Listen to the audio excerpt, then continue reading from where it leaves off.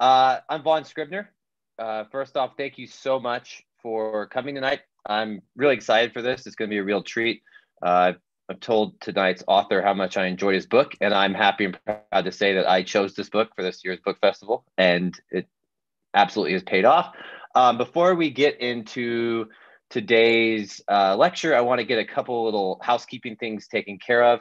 Well, just one at least. So if you'd like to ask a question during the session, just open up your chat box and type it in there. I'll be keeping an eye on your questions, and I'll try to ask as many of them as I can after Dr. Pontzer gives his presentation. So let's get to the main event. So as I mentioned, I'm really excited to introduce Dr. Herman Pontzer. He's an associate professor of evolutionary biology at Duke University. Today, we're going to be talking about his excellent book, Burn. Here it is. I always take the sleeves off my books, but the full title, Burn: New Research Blows the Lid Off How We Really Burn Calories, Lose Weight, and Stay Healthy. I've been telling all my friends about this book. I've been quoting parts of it to them. And I think that a lot of what we talk about today is really going to challenge some of your preconceptions about exercise, calories, metabolism. I know it did mine. And yes, as Brad here said, you can also purchase Dr. Pontzer's book at the website, and then they're available for pickup at Wordsworth Books, which is an excellent bookstore in Little Rock. So yeah, without further ado, I'll ask Dr. Pontzer here to start his presentation. After he gives his presentation, I'll open everything up for questions. I'll start some questions, and then we'll get going from there. So yeah, great. Onward. Fantastic. And upward. Thank you so much for the introduction. I'm so excited to be with everybody here, and I'm going to talk a little bit about the book to kind of give you a sneak peek as to what's in there and what we cover. So let me go ahead and share a screen to do that. Oh, you know what? Can someone enable my screen sharing, please? Uh-oh, there's a... I think Nathan might have to do that. Yeah, I think Nathan does. I tried. Oh, you're good now. Okay. Oh, there we go. Perfect. All right. Can you see my slide all right? Yep. Fantastic. So I'm excited to talk about, my work over the last 10 or so years in human evolutionary anthropology. And there is a picture of the dust cover if you want to know what that looks like. So excited to talk about this. I'm an evolutionary anthropologist. And so, you might wonder why somebody like myself would be interested in metabolism. And the truth of the matter is I've actually spent my entire life counting calories. That's what I do. And the reason I do that is because I want to understand how humans evolved. I want to understand how our evolutionary past shapes our bodies today, and how that evolutionary legacy sort of affects things like health, well-being, metabolic health, heart disease, obesity, and all these real world things. So, if we look about the tree of life and every species out there, they're all using energy every day to go about life's essential tasks. Calories are the currency of life. And so if you, like me, are interested in the biology of any species, I'm interested in the biology of humans.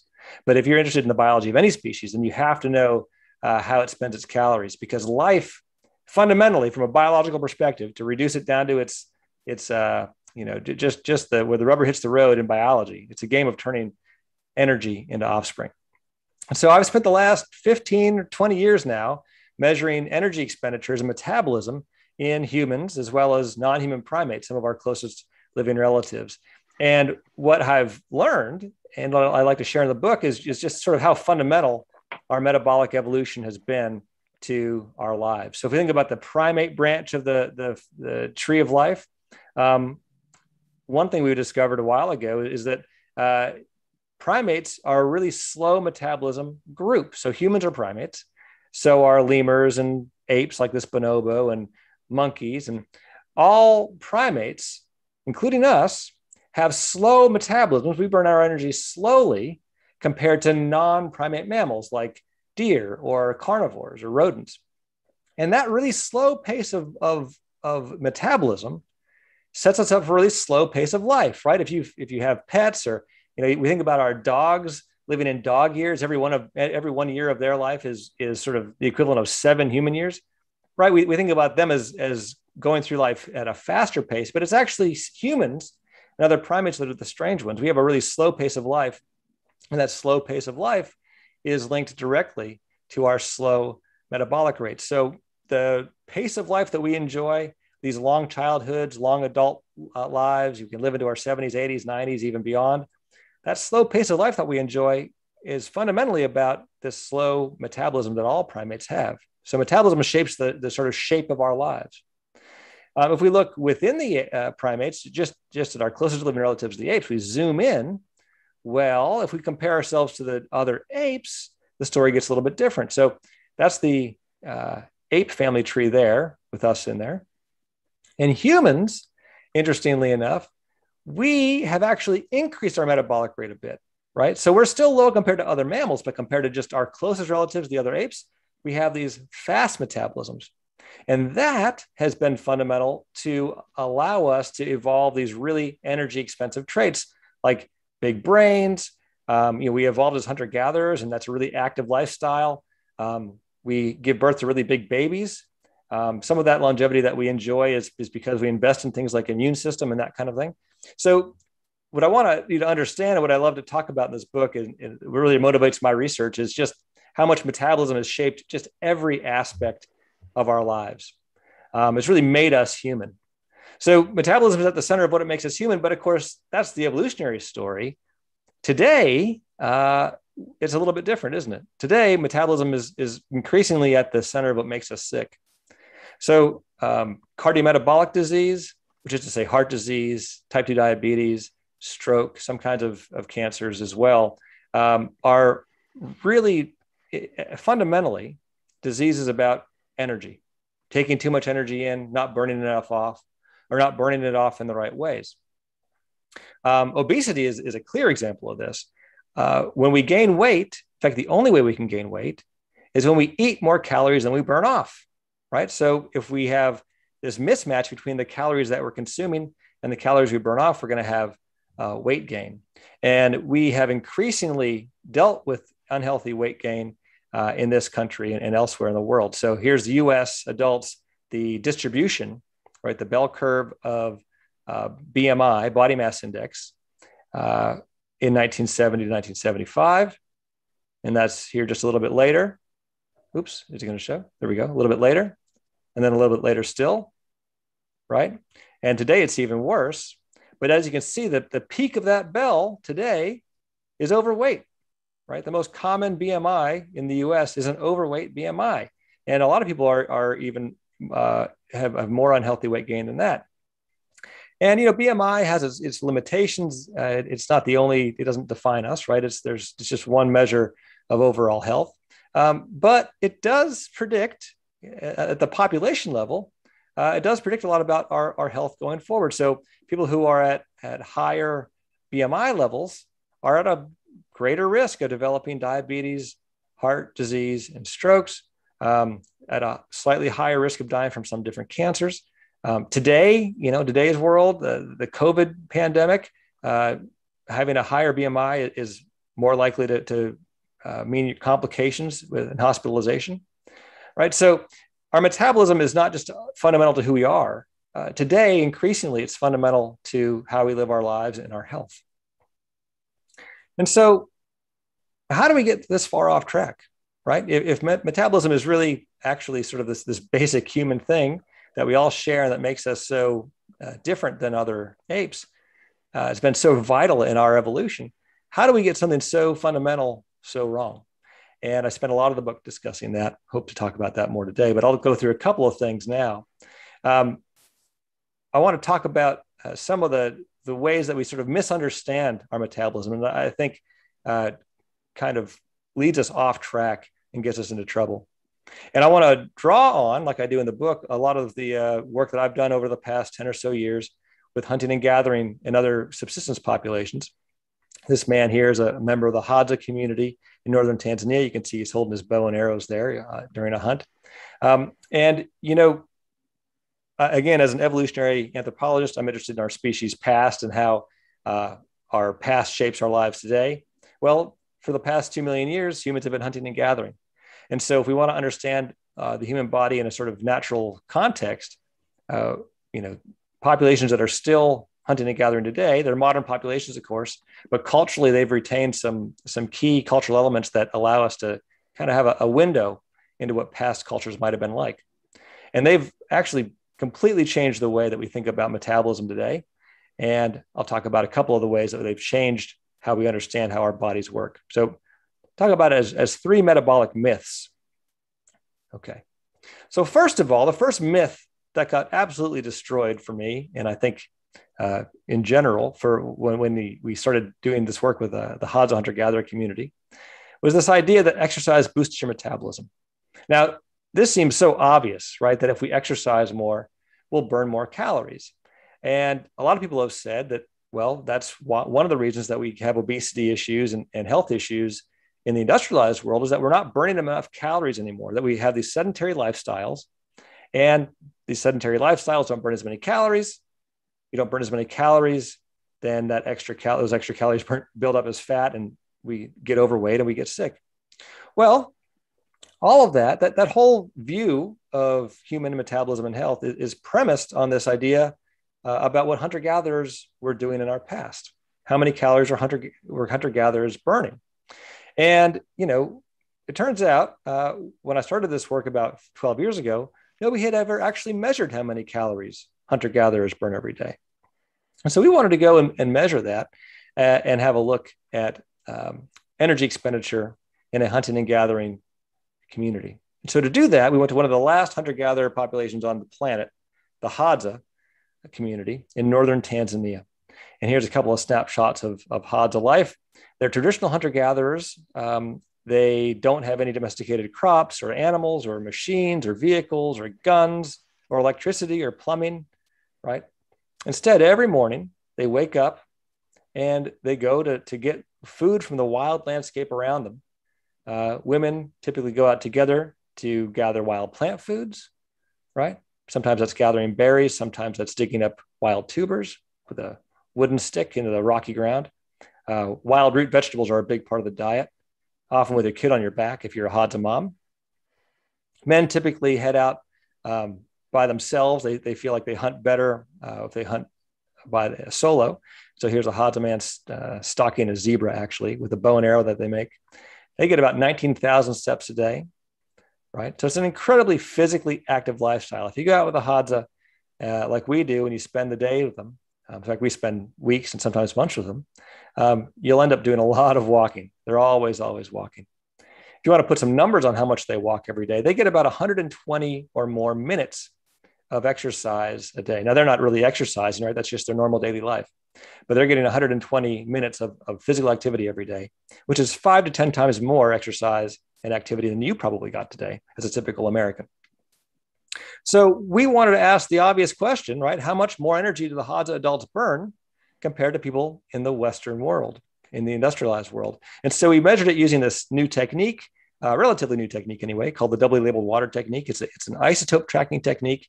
It is the cutting edge, gold standard method for measuring energy expenditure in normal daily life. You don't have to have anybody in a laboratory. Instead, you drink some water that's enriched in these isotopes, and we can take urine samples back to the lab and calculate how many calories people are burning over the course of about 7 to 10 days. So it's a really good look at somebody's daily average expenditure. And we expected the Hadza to have really high energy expenditures compared to people in the US and Europe and other industrialized countries, right? Because we thought that metabolism could get boosted with physical activity. What we found really shocked us. And here's a plot of one of the papers that came out of this. Here's fat-free mass. That's your body size. That's how big you are. In fact, that's your lean mass. And this is how many calories a day you're burning. These are logged because to do the statistical analyses, you have to log the numbers. But look, every dot here is a person. The red dots are Hadza men and women. The gray dots are men and women from the US and Europe and other industrialized populations. Open dots are women, closed dots are men. And as you can see very clearly, the Hadza have the same energy expenditures. They're in the same cloud of points as men and women in the US and other market economies, right? There's no difference. Even though they get 5 to 10 times more physical activity every day than you do, they don't have any, their daily energy expenditure is indistinguishable from yours. So that was a big surprise. And that busted our first myth, this idea that you can increase your metabolic rate. You can boost your metabolism with exercise. Now, it's not just the Hadza. We followed this up with other populations. We see this in the US too, in exercise intervention studies. You get somebody exercising, their energy expenditure just doesn't go up the way that it's supposed to. In fact, people can start an exercise program tomorrow, and after about 6 months or so, after your body's adjusted, you'll be spending the same number of calories every day as you were before you started. Now, that helps us bust our second myth, which is this idea that exercise is a great way to lose weight. Well, if exercise is not changing how many calories you burn every day, or not really, it's not going to be a good way to lose weight. Because to lose weight, we have to burn more calories than we eat. So if exercise isn't changing how many calories you burn, it's not going to be a great way to lose weight. And actually, we've known this for a while. If we look at exercise intervention studies here, this is people who got assigned, they signed up for an exercise study, and they did somewhere between anywhere from 3 to 4 to sometimes 16, 18, 24 months of exercise for these studies. The studies vary in how long they are. And we can ask, how much weight did you lose, right? Well, it's kind of disappointing. In short studies that are only 2 or 3 months long, people tend to lose weight. That's great. But actually, the results are all over the map. But in general, you're going to find lots of people who lose weight after 2 or 3 months. But as time goes on, as those exercise studies persist at 12 months, at 18 months, and longer, the expected weight loss from exercise alone is only 2 kilograms, right? So if you lost 0 weight, you'd be here on the 0 line. And people are approaching that 0 line here as the studies get longer and longer, right? Exercise alone is not a great way to lose weight. 2 things. If you burn more, you eat more. But secondly, if you exercise more, you actually don't even burn as much more as you think you do. Here's what happens instead. Imagine these 2 people, right, have the same lifestyles. They burn some amount of their energy every day on activity and the rest of their calories on other stuff. This person on the right changes their lifestyle and decides to exercise. And for a while, their total energy expenditure goes up because activity goes up, activity expenditure goes up, and everything goes up. But then after a few months, their body starts to adjust and brings the other expenditure back down so that their total expenditures at the end of his exercise program here in a year or so is pretty much similar to where he was before he started. Now, that sounds like a bad thing, but actually that's a really good thing, right? And I want to be really clear here. Exercise is really, really important. And this adjustment that you probably didn't even know about is one of the reasons it's so important, because that less other stuff is less inflammation, less stress reactivity, keeps your reproductive hormones in check. Here's this measure of inflammation, right? We all have heard of inflammation and how bad it is for us. People who exercise a little bit, a few times a month, or a lot every month, have a lower and lower incidence of high inflammation. Reproductive hormone levels, if you look at men who like to exercise by running long distances, long distance runners, compared to sedentary people, sedentary men, men who run more and more and more, right, for 1 year or for 2 years or 5 or 10 or 15 years of endurance running, their testosterone levels are actually a bit lower. Now it's not dysfunctional. It's not a problem. And it's actually a good thing because all that exercise helps prevent reproductive cancers, right? Probably by helping to reduce the amount of reproductive hormones that you have circulating in your body. And groups like the Hadza actually have testosterone levels that look like these men who have been exercising for a long time. Here's another good example of the benefits of this metabolic adjustment. If we look at women who were, these are college-age women who reported mild depression symptoms. In the study, they either got talk therapy or talk therapy plus exercise. And in the exercise portion of the study, the amount of epinephrine, that's adrenaline, and cortisol, which is another stress hormone, the amount of epinephrine and cortisol they produced over the course of a day was 30% lower when they were exercising. So what does exercise do? It reduces your stress reactivity. It puts your reproductive hormones in a healthy place. It reduces your levels of inflammation. And those are all adjustments that keep your energy expenditure kind of in check, but are actually really healthy for you. So exercise isn't a great way to lose weight, but it's still really important because it does all these amazing things. Last one I'll talk about is this idea that humans evolved to eat a meat-heavy paleo diet. if we talked about the energy that we burn off, let's talk about the energy that we bring in. And we can go to the Hadza here again. Here are Hadza women digging up these starchy tubers that they persist on. A lot of the diet is these tubers. They're working hard for starch here, not so much for meat. Tubers are a big part of the diet. So are berries and baobab fruits. These are all high carb fruits and vegetables. They also eat a lot of fiber, by the way, which is important to remember. They do like meat, and men hunt every day for meat almost. But even when they do get meat, it's always leaner than you'll find in your supermarket. And it's also hard to find and often can be scarce. Oh, and by the way, when men aren't hunting, they're often climbing these big baobab trees to chop into them to get honey. Honey is about 15 to 20% of the Hadza diet. And honey is just sugar and water, right? Hadza diets are variable across the year, right? A lot of times it's over half the calories are honey. It's always a lot of fruit and vegetables, right? Meat can be a big portion of the diet, but not usually year round. So hunter-gatherer diets are really variable. If we look across populations, we see even more of that variation, right? Here's a bunch of populations of hunter-gatherer diets from equatorial diets, right, at the equator up to near the poles. Yes, in colder climates, you eat more meat. Sure you do, because fewer plants grow there. But in the warm and temperate climates where we all basically are from, there's a huge mix of meat and plants in the diet, right? So the real hunter-gatherer diet, like the Hadza here, looks something like this: a lot of carbohydrate, not much fat, and a fair amount of protein. It doesn't look anything like the so-called paleo diets that we're often told about. So hunter-gatherer diets are diverse. Many are carb heavy.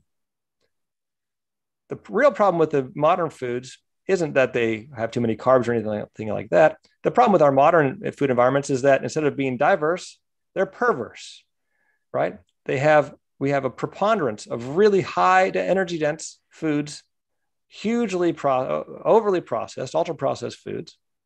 And our Paleolithic brains don't handle it well, okay? We see these cheap, easy to digest, yummy calories, and we can't help ourselves, and we tend to overeat.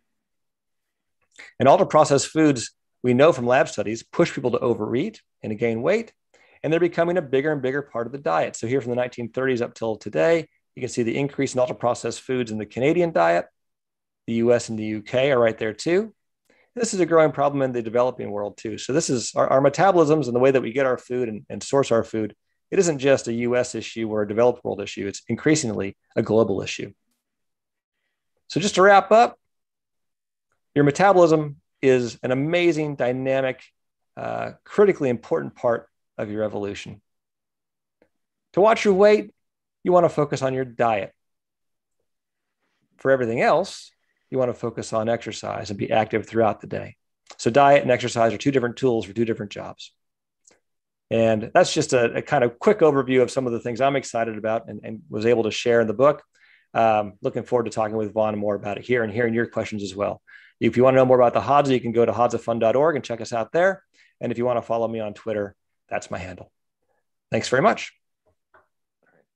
Thank you so much, Herman. I really enjoyed that. And I thought that was a great, core expression of your book. Now, I want to start off with a couple of questions of my own, and then we'll branch out from there into the audience. I guess just a selfish question on this, because when I was in my office, I love working out. I love doing the elliptical. I love weightlifting, running. And I've always had this idea that like, well, of course, if I work out, I'm going to burn these excess calories, and then I can have 3,500 calories today instead of 3,000. And I also always operate under this assumption that if I ran a mile harder and faster, that I'd burn more calories. And when I read that, so for all of you, there's this part where Herman explains that when you run a mile, like each person, so if I run a mile in 6 minutes, or if I run a mile in 10 minutes, I'm going to burn the same amount of calories. It's all about distance. Now, if I run, a 6-minute mile and I run 30 minutes, I'm going to run farther during that time. So I'm going to burn more calories. The same doesn't go for walking, swimming. Yeah. Right. And so the faster you walk or swim, you can burn more calories. Okay. Yeah. So having said all that, and it makes sense that when you first start exercising, you're going to burn more calories at first because you're kind of throwing your body off. Does it change if you So if you change up your types of exercise, is that true that you kind of like trick your body or not? I guess your heartbeat doesn't know the difference between you running or you lifting weights, I imagine, elevated heart rate. So yeah, that's a fantastic question. And the short answer is we really don't know yet. So this phenomenon of energy adjustment, where your body adjusts to your lifestyle and after a while kind of gets used to it and goes, okay, well, we're going to change some things around so that when I'm exercising 3 days a week, that my total sort of weekly budget doesn't get pushed up where, it doesn't get elevated. It comes back down to baseline. Because that's the time frame to think about for this energy compensation, right? Is your body's trying to keep sort of that's the time horizon. Week-long expenditures are the same. You're going to have days that are big and days that are small, but weekish, right? So your body's trying to adjust that. Can you mess with that, right? I love the idea. Can you mess with that by lifting weights for a month and then running distance for a month or HIIT or something like that? We don't know because we've only really begun to understand this phenomenon so recently. I mean, it is really pretty new that we don't have a great handle on all the ways that we might be able to trick our ways out of it. I'm going to make a prediction that says it doesn't matter because I think, like you say, your heart doesn't know. Your heart doesn't know what you're doing. You're just bumping out blood and trying to match demand. But until we figure out exactly what the signaling mechanisms are, and there's a bunch of possibilities out there, we just have to narrow them down. But until we know those, it's not going to be clear how that works. Yeah. Okay, great. And then a follow-up to that is so one of the parts beyond all the interesting points, the various points that you've talked about in these revelations, I love that you, and going back to your, evolutionary anthropology, not biology. I don't know why. Oh, that's okay. That's okay. Yeah. My mistake there. But I love that you talk about what makes humans and what gave us the edge is that we share. And could you expand upon that a little bit for the audience? Yeah, that's right. Yeah. So, I talked about how humans have evolved compared to our closest relatives like chimps and bonobos and gorillas. We have this faster metabolism than them. And how do you evolve that? Well, a species can't evolve a faster metabolic rate unless it's able to sort of dependably get more calories in, right? I mean, no species can run a deficit, right? You can't go broke too much or else you just don't make it. So how was it that we were able to sort of squeeze more calories out of the landscape somehow? And the answer is when we went to hunting and gathering, right? All of a sudden we're playing two games simultaneously. We're doing the gathering thing that apes all do, humans too. And now we add this hunting thing. Now hunting's tough because you often come home empty-handed, right? You often don't, but when it pays off really big. The only way that you can make that work, right, and have hunters that don't starve to death is that everybody at the end of the day shares. Yes. Right. So people talk about, hunting and gathering. It's all about the hunting or it's all about the gathering. It's the and, right? It's the and that makes it work. It's the sharing that makes it work. And now we take it for granted that we share. So every time you have a big event in your life, it's a birthday party or barbecue or whatever, you share food. You take that for granted. But other animals don't share food like that. Right? No way. Yeah. So it has changed our mindsets. It's changed our social worlds and it's changed our metabolism. Yeah. And just even to build on that, I love that you then talk about, so in my own research time for 18th century Enlightenment stuff, it was always this idea that humans are sociable beings by our nature. And so you get back to the core of this, but I also really like that you mentioned two downsides that come out from that sharing. Could you expand upon that a little bit too? Well, the big downside is that, if I'm going to share with my group, right, I don't want to get fooled into sharing with people who aren't going to share back, right? There have to be kind of constraints on that sharing, because if I share with someone who's never going to share with me back down the road, that's a bad deal. That's a bad bet, right? And so humans, as this hypersocial species, we'll share with anybody who's part of our group. But man, if I think that you're not in my group, you're right. And those are culturally defined groups. That's where it kind of gets really fluid and tricky, right? If we define somebody else as other, and of course, we all know how we do that in a very politicized, polarized world we live in. We understand if we define somebody else as other, we almost don't owe them the same kind of human, right, behavior that we owe our group. And I think it's made in-group sociability, it's ramped that up, but it also, I think, is a danger of being sort of xenophobic or, to be too anti-other. We have to watch that about ourselves. That's a tendency that we all have. We're just born with that. Totally. Yeah. And I really like that. And I was able to, and, we see that ramping up. And I also like you got to it in your intro talk, these diseases of civilization we have now where, and this really hit home with me. You mentioned one point in the book where and I'm going to get to one of the questions here that I think is going to answer this even more, get to this even more, but it's easier to push away from the table when you're eating half raw zebra meat from 5 days ago, because you're like, okay, this isn't the tastiest thing I've ever eaten, but it's nourishing me. I'm full. But when we live, when I get a portion of pad thai that's enough for 4 people and I can't stop eating it and just slam the whole thing, and we have so much access to it now. It's so easy for us. Yeah. And so goes back to your. No, that's exactly right. We have these big brains, all this technology, and we have done exactly what you would expect any animal to do, right? Mm-hmm. If we let the animals run the zoos, what would they look like, right? They would be it'd be all candy and sofas, and and that's what we built for ourselves. Absolutely. Yeah. And we also tend to put on fat. We actually put on fat more easily than other apes do. Mm-hmm. Other apes don't put on as much fat as we do, surprisingly. So yeah, it's kind of we really engineered ourselves into this mess, right? With a lot of other good things. I mean, look, we also have sanitation and antibiotics and vaccinations and electricity and all these great things. So we've done a pretty good job, but we need to handle the other part, the downsides, and kind of open our eyes to that. Yeah, you talk about the part of our brain that's like that pleasure portion that gets shot off when you eat food like that. And you're just like, oh my, so yeah, it's something I think we all can connect with there. I'm going to go to Toby Pledger as a great question. Do you recommend a diet, Mediterranean or other, that works well for weight loss and is healthier and more natural for us than the low carb or keto diet? And I know the answer to this, I think, but.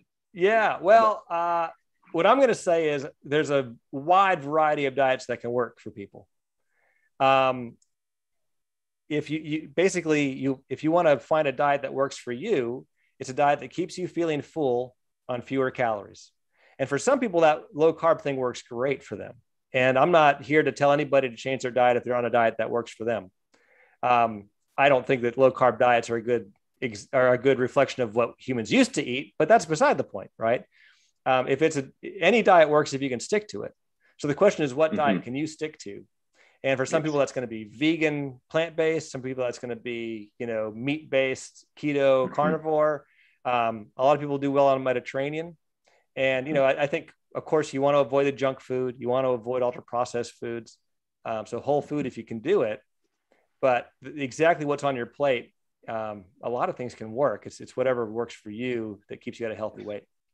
Yeah, this is something I reflect on a lot. I'll be, we both live in this world, Herman. You and I have eternal 18 to 23-year-olds. And as I'm getting older, I'm going to the gym every day these days. And I see my students slamming a candy bar and a fried chicken sandwich. And then they walk in the gym, they have a 6-pack abs. And I'm like, what is going on? How does this work? I ate 3 hard-boiled eggs and a piece of cheese for lunch. Like, what's good? Anyway, it's just so interesting how this works. And just building off that, Carolyn Wiggin asked, do you look at the idea of eating between 7 a.m. to 3 p.m.? I'm not remembering the word for that type. It's intermittent fasting. Yeah, sorry. Yes. Yeah. So how do you feel about intermittent fasting? Really, when it comes right down to it, that's just another way to cut calories. So there's actually been some really good randomized controlled trial studies in the last few months, actually.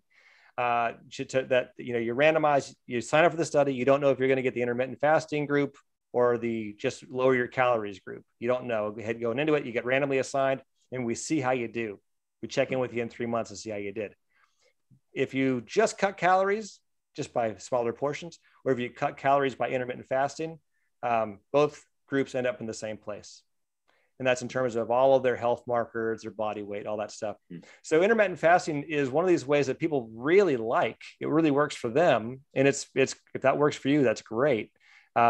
I don't think there's any real magic to it, but that doesn't mean everything feels like magic if you're at a healthy weight and aren't even and feel like it's easy. That always feels like magic. But inside your body, there's physiologically there's no magic there. Yeah, I toyed with the keto diet and intermittent fasting. a while ago, and I lost weight. Sure. So my old COVID 15, and but I realized it just came down to like, yeah, if I don't eat between 9 and 5, sometimes I do like a full 1 day a week. I do that. Yep. You can only theoretically, if you eat a healthy meal for dinner, a generally healthy meal, you can still feel full, and you're not going to go over your BMR. Exactly. All right. Two people. These are kind of related questions. One, does weight training or anything increase metabolism? And then I love to exercise, but the more I do it, the hungrier I get. So what should I eat to satiate me but still fuel my workout? So one, does weight training increase metabolism? Two, what can someone eat that's healthy but still helps fuel their workout? So they're kind of good question. So weight training tends to build muscle. So, okay. So if you're bigger, like, you've got 37 trillion cells.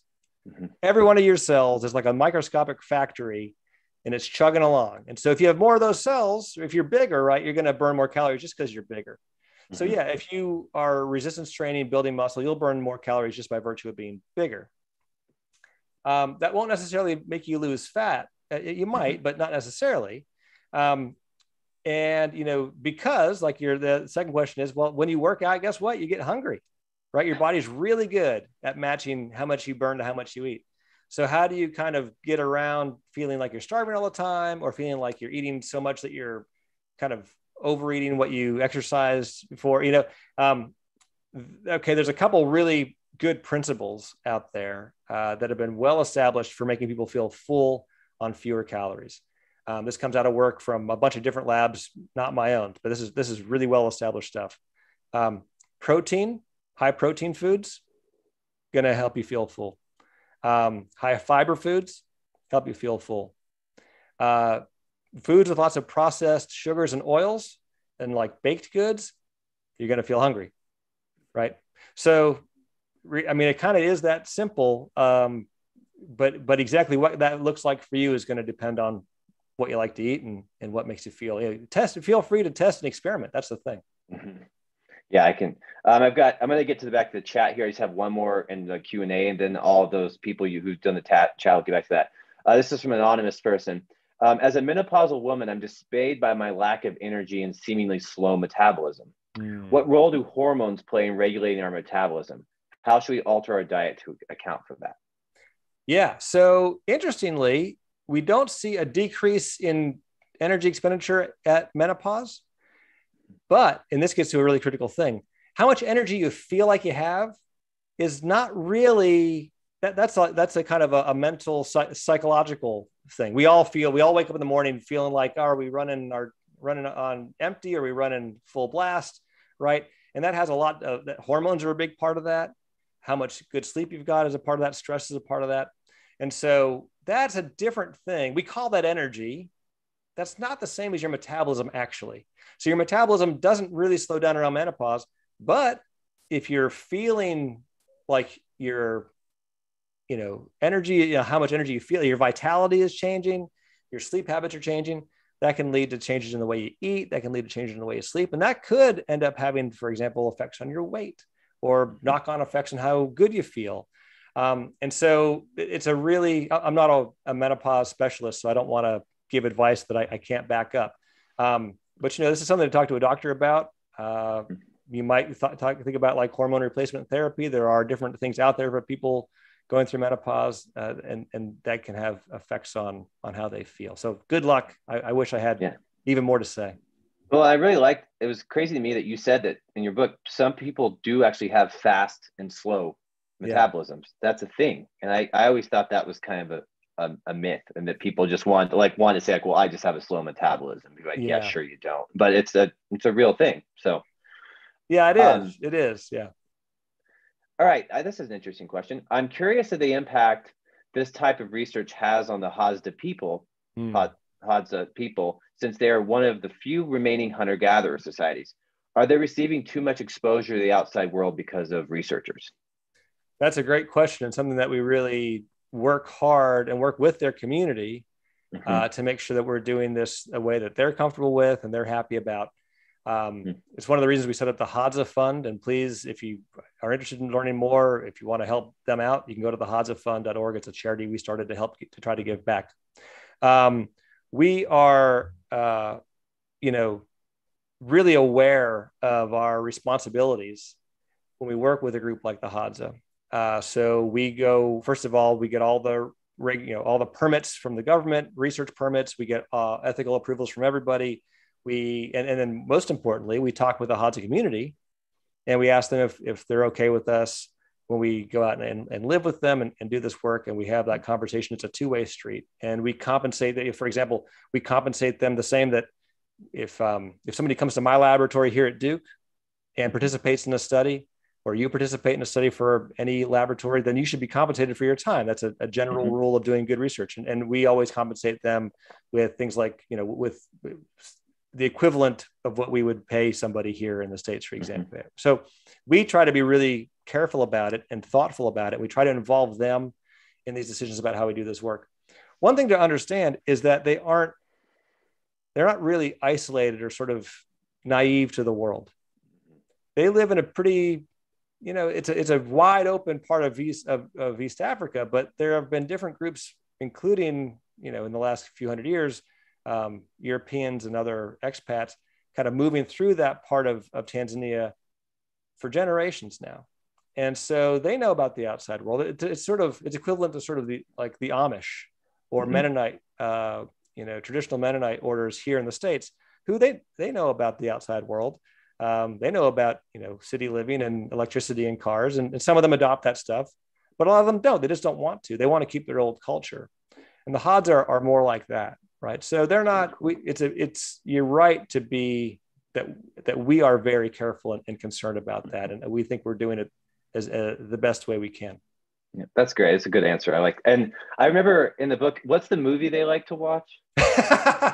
Yeah, they love to watch nature documentaries. Okay. They love it. And they also, I think the biggest response we ever got was Jurassic Park. That's it. Jurassic. I mean, they love it. I would, yeah. I love too that you mentioned this idea that I'm very guilty of this. We, like animals, if killing an animal or something, we really get attached to it, but they don't see it that way because it's just a cultural thing. They're like, well, it would kill me, or I need it for meat. It's not, yeah. So I thought that was an interesting part of the book as well. I really like that. Yeah. And like you said, they're not like an uncontacted tribe in the Amazon. They're a group of people. I like that you make that Amish example. They know the world. They would ask you questions oftentimes about certain things. They come, I remember how far to get to your house, like how far of a walk would it be? And you're like, how long would it take for me to walk to your house? Yeah. And you're like, well, great question. Yeah, it is a great question because that's the way they think in distances, because they don't jump in a car and drive around. Right. Yeah, and I think Herman does a really good job through his book. He starts each chapter with kind of an anecdote, one in which he's had too much wine the night before. Yeah, that sounds brutal in the middle of the, yeah that was, all right. So another Paul, Spencer asked, as one of my students, hi Paul, is there any data on changes in metabolism of the Mediterranean population once the agricultural revolution sedentary society took hold? Was there any change with the domestication of animals? So there's this Mediterranean diet. Is there any, how has this all affected them? So I have two answers to that question. One is that if we look at people who live in the Mediterranean today, they have the same metabolism as everybody else. They don't stand out. Mm-hmm. And of course, we can't go back in time and watch them transition into early agriculture and then through to living in cities and states. But as it happens, one of the groups that I've also had a chance to work with a bit, this is actually work led by Sam Erlacher, who was a postdoc in my lab at the time and now is a professor at Baylor. He went to work with the Shuar community. Now, the Shuar community, they live in the rainforest in the Amazon, and they do a lot of hunting and gathering too. But they're a much bigger community. It's about 20,000 or so people in the Shuar culture. And some live in towns, like sort of small cities and towns. And so Sam measured, he was focusing on children. He measured children in very rural hunting and gathering villages. And he also measured children, same age and everything in more of, he called them the urban group, but they weren't really urban by American standards. They're very, very early in the transition into sort of, development, but moving away from farming more towards market integration. Their metabolism was the same no matter what. Both groups had the same daily expenditure, just like we see with the Hadza, same as everybody, same everywhere. But the kids that grew up in these towns and small cities, they do have more body fat, right? And so their body composition is changing. They're putting on more fat, not unhealthy, but more. And it's because of the energy coming in, right? Because the energy going out is the same. So if we were to go back and get a snapshot of these Mediterranean groups going through, I suspect we'd see the same thing, that they'd have the same expenditure throughout. And what's changing is the energy that's coming in. Interesting. All right. Yeah. And just building off that, have you ever done the water to measure your own BMR? I've done everything in my lab except for that. And it's because it's expensive. And I have to be a very careful budgeter when I'm running, these federal grants to do this kind of work. It's about, it's close to $1,000, well, $500 to $1,000 to measure your energy expenditure with doubly labeled water. Wow. I will say that it's not because I'm afraid to do it or anything like that. It's totally safe, and it's in Western medical nutrition studies all the time. It's a completely safe technique.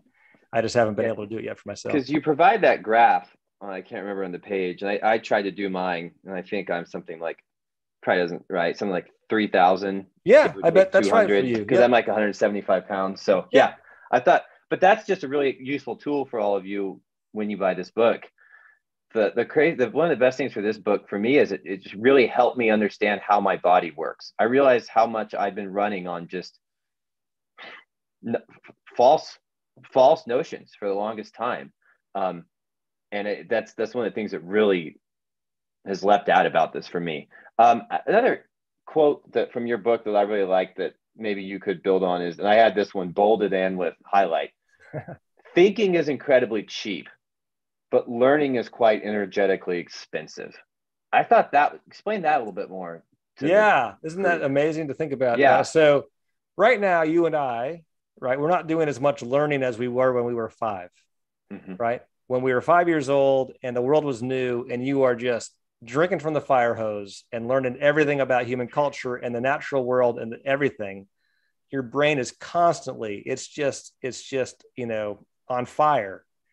And it's building little connections between neurons, pulling unused ones apart, and all of that physical work, because that's what learning are these physical, it's like plugging in and unplugging, an electrical cord into a socket. All of that work, you burn so much energy. And actually little kids, I've got a 7-year-old daughter, so she's just on the other side of the peak from this, but she's still up there. The kids in that early elementary school age, their brains burn so many calories that it actually slows down how fast they can grow. God, that's crazy. Isn't that incredible? That's insane. And now when you and I, as adults, we're not doing as much of that anymore. And our brains are still expensive, but nothing like that. It's and it even like, I told my students this recently, hey guys, learning burns more calories, like FYI, come on. Yeah. But, and this kind of going back to this idea of research and discovery, I guarantee that I know that this Hadza research moment for you was huge. In the book, you note that you thought it would get some attention, but it blew up. One of my best friends owns a gym. He's in Chicago. He's a double major physical therapy and all. Anyway, he was talking when I mentioned the Hadza thing. He was like, "Oh yeah, I know. We use that in the weight field, all weightlifting, But I wanted to call him to talk about your book, because you use that great anecdote where you talk to someone who studies exercise, and they're like, because you think a lot of these people who like run gyms and stuff are like, shut up, Herman, stop saying this, don't say, and there's plenty of good reasons to work out. Just losing weight necessarily isn't one of them. But you mentioned that the guys like, the problem in America today is a lot of part of the world, people work out for vanity. It's not enough to know that they're not going to have a heart attack probably working out. And so have you experienced much pushback from people in the, exercise science field, or people who are running gyms, or I'm sure 24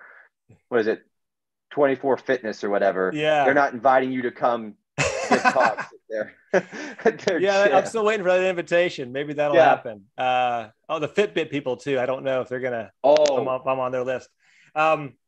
It's been funny. There's been two kind of groups of kinds of feedback. One is from, researchers in my field who, say, well, wait a second, you're making some really big claims here. Let's start to unpack the mechanism. Exactly how is this working? And those are great discussions to have because I'm curious too. And so by kind of working it out, we're going to continue to move the ball down the field. That's how science works. These kind of scientific, well, how exactly does this work then kind of debates.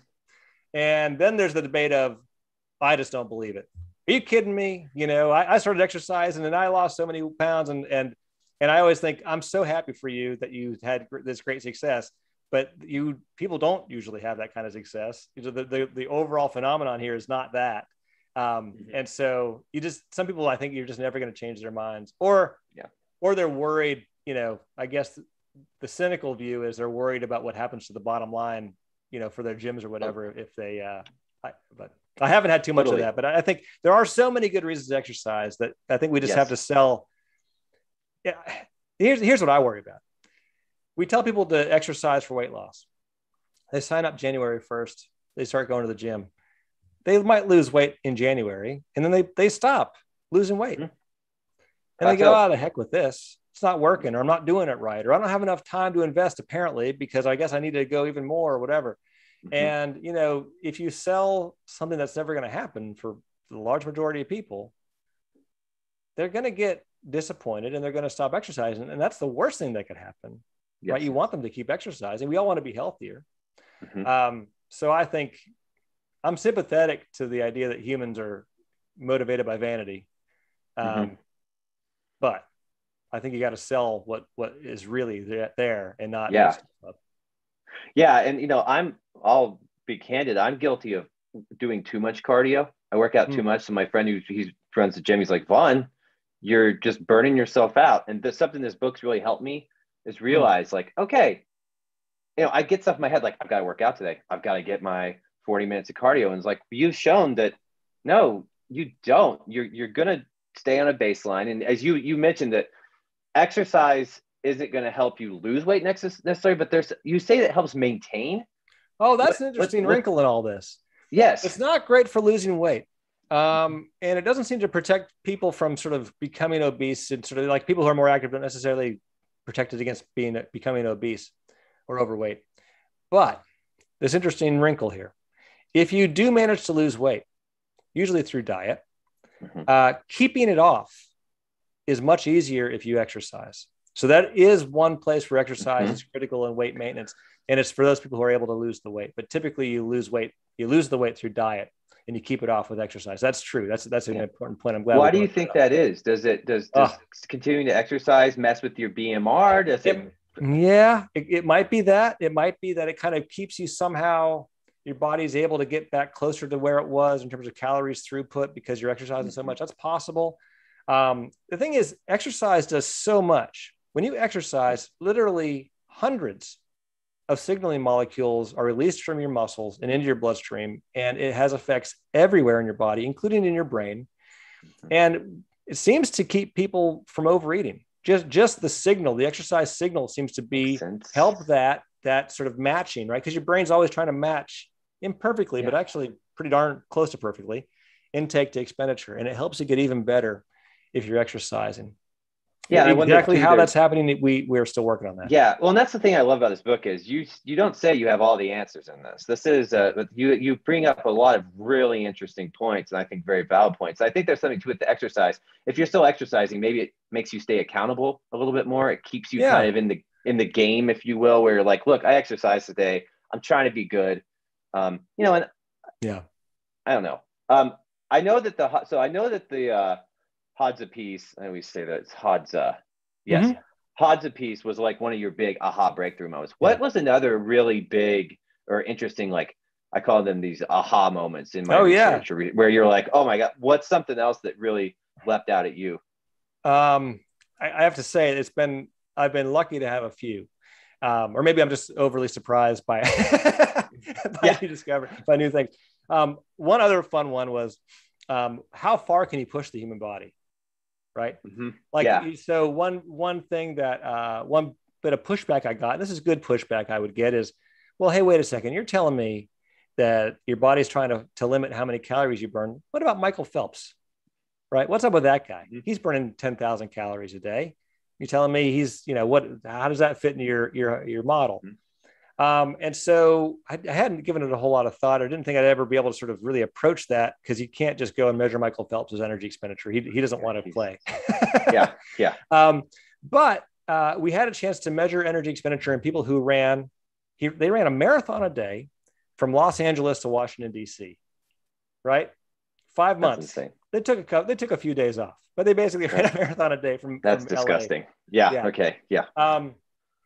So their energy expenditures were quite high, and we measured them at the beginning and at the end, and then we had these data. So it is just like you might expect. Your body can't compensate for that. Your body, there's limits to what your body can do. And if you're running a marathon a day, yeah, okay, then your expenditure is going to be high compared to everybody else. You're not going to look like the Hodds or like us. You're going to be high expenditure. The question is, how long can you maintain that for? And so I went and looked at all the data I could find on things like the Tour de France, or ultramarathon runners, or Kona triathletes, or pregnancy, which is another high energy event. And it turns out that if you plot how many calories people are able to burn, highest calorie burns ever measured, versus how long they can do it for, right? So the Tour de France is about a month long. These people ran from LA to DC over 5 months. Pregnancy is 9 months long. An Ironman is a half a day long if you're good. There's a really clear sort of boundary. You can kind of map the boundary of human ability. And as you go longer and longer, months and months, that boundary comes down, that sort of a metabolic ceiling comes down, and it kind of squishes below it. You can't live above the ceiling. The limits of human expenditure are below that ceiling. And it helps explain why groups even like the Hodds get squished right into the same daily expenditures as you and me, because that's where that ceiling ends up sitting. It's just over our heads. We don't realize how close we are to it actually day to day. And so it was like, sailing east and ended up west, oh my gosh, we got to the same phenomenon a different way. And that was kind of mind blowing for me. And it's been fun to think about too, with like the Olympics and all these ultramarathon. I love to keep track of that stuff. It's been really a fun lens on that. Yeah. And that's I thought that was a great part. And I also, excuse my language here, but if nothing else, needs to show how badass women can be, is oh my gosh, how much energy expenditure pregnancy takes. Like they're running at like 90% or something. I can't remember the exact, I heard something about it on the BBC or NPR. Yeah. I mean, it's at one point. A typical pregnancy is 70,000 kilocalories. Okay. Not in one day, of course, but over the 9 months, 70,000 kilocalories. It's pushing the metabolic machinery to the same limits, the same red line limits as a Tour de France, but for 9 months. I mean, it's absolutely crazy. Yeah. And I guess we have to, and just a kilocalorie is the same as a calorie, correct? Yeah. So sorry. So I like to be, that's the correct way. We just shortened it in America. Yeah. When you look at a food label and it says calories, or we talk about a 2,000 calorie diet, we actually mean 2,000 kilocalories, and that kilo means thousands of. So it's weird to me that we don't say kilocalories. Like we don't say grams when we mean kilograms. Yeah. Right. We don't say weird. Feet when we mean miles. Like it's just use the right word. Anyway. Yeah. When I go to the UK I have a moth in my room. When I go to the UK, I think they have kilocalories there. Kilocalories. They might do kilojoules as well. Kilojoules. That's it. And so that always confuses me. I'm like, what am I eating? All right. Well, we are going to have to wrap up here. I can't tell you how much I enjoyed this. I told Herman that I enjoyed this nonfiction book more than any one I've enjoyed in a long time that wasn't a history something. So yeah, I've been recommending to all my friends. I cannot stress enough, guys. There's so much more in this book than we talked about today. Don't even think that you're like, well, I just watched this out. No, there's a lot more in there. And honestly, it's a tool. It's going to be, I'm going to revisit. So yeah, thanks again, Herman, so much for attending. And thank you everyone for your excellent questions. I'm going to go to what's the website again? Hodzafund.org. Hodzafund.org. Okay. So I'm going to go to that. I guarantee after reading the book, you all will want to help out the Hodza people too. They're an incredible group. So thank you so much. And I am going to be logging off. Thanks, everybody.